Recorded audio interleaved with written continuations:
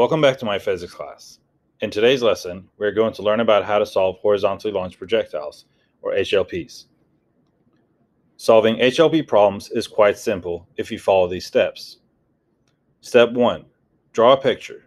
Remember, you just need the physics of what is going on and not a Picasso rendition. Step 2. Make an X and Y chart. Step 3.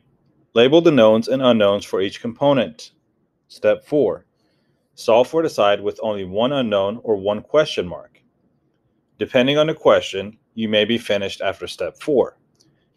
If that isn't the case, use your answer from step 4 and step 5 in order to solve for the other unknown on the other side.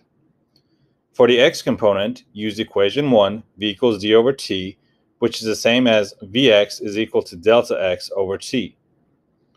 For y component, you will use equation 5.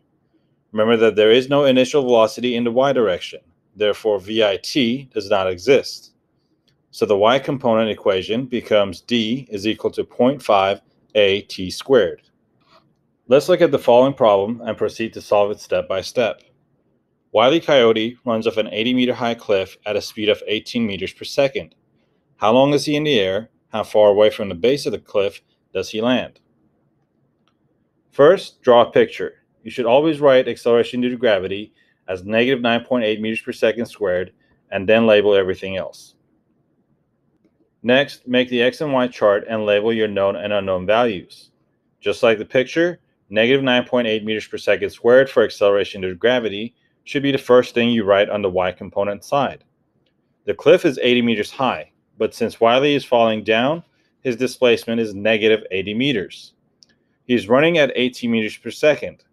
So that is the horizontal velocity, or Vx. The first question is referring to time, which is the first unknown variable. And the second question is referring to how far he lands horizontally from the bottom of the base, or delta x, which is the second unknown variable. Remember that time is shared by both the x and y component.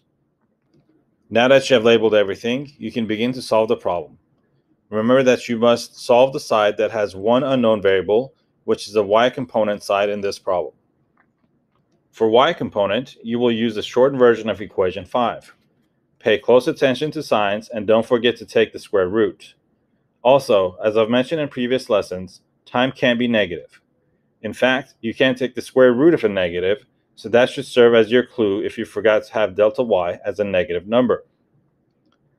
Now that you found time, go back and put it in both sides of your chart. Now you will have only delta x missing from the x component, which means you can solve for it using equation 1. And just like that, after a few simple steps, you've solved the 2D Kinematics HLP problem. Always make sure that you have the correct units and box your answers.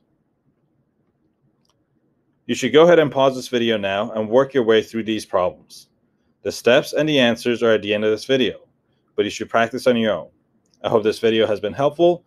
Don't forget to hit like and subscribe, and have a wonderful day.